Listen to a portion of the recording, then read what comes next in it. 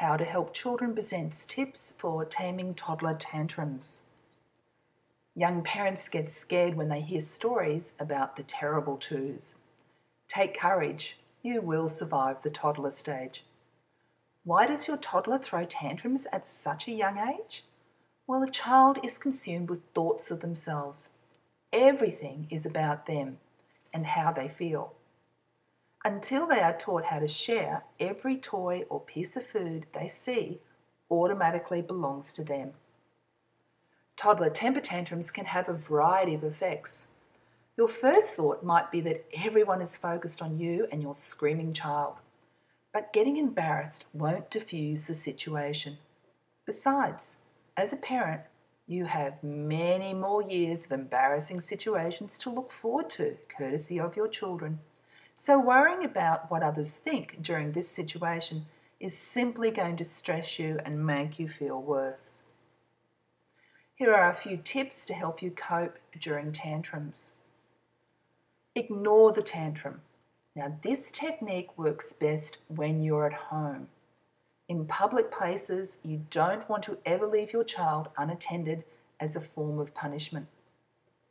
If you want your toddler to be well behaved in public, then you have to start at home. Ignoring a toddler is not harsh. If your child is squirming on the floor, screaming for a cookie, continue to talk to them as if you'd never noticed. Eventually, they'll get the hint and stop screaming. This is a big one. Avoid instant gratification. In public, toddlers throw tantrums when they are denied something that they want. Some parents give in to keep their child quiet, but a child learns very quickly, and tantrums will continue if they know that you will cave. Simply tell them no and keep moving. Don't get angry. When you scream and they scream and the situation is wildly out of control, you'll end up crying and your toddler will still be screaming. In any situation, raised voices mean civilized conversation has ended. Keep using the same calm voice you use when they are behaving to get your child to calm down as well. Praise your toddler when they behave well. Positive reinforcement is much better than negative reinforcement. In the absence of positive attention, some children will behave badly just to get some attention at all. Acting out and throwing tantrums may be a cry for attention. Don't let it get to this point. Clap and celebrate when they go to the potty successfully or they put away their toys. And make sure when they use good manners, for example saying please and thank you, that you give them a smile and a hand clap as well.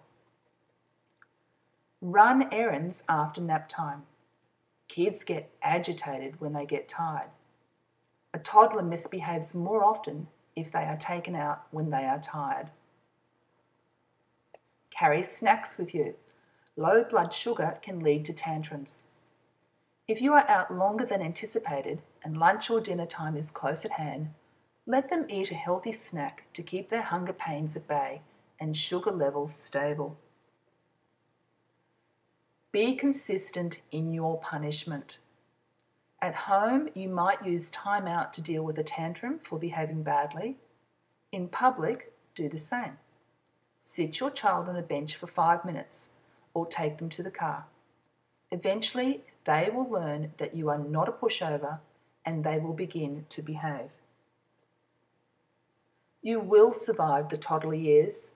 Nip temper tantrums in the bud with these handy tips. We'd like you to visit our website for loads of great parenting advice, schoolwork and homework help, personal and social skill development for your child, guitar lessons, kids cooking, and information on how to teach toddlers and babies. howtohelpchildren.com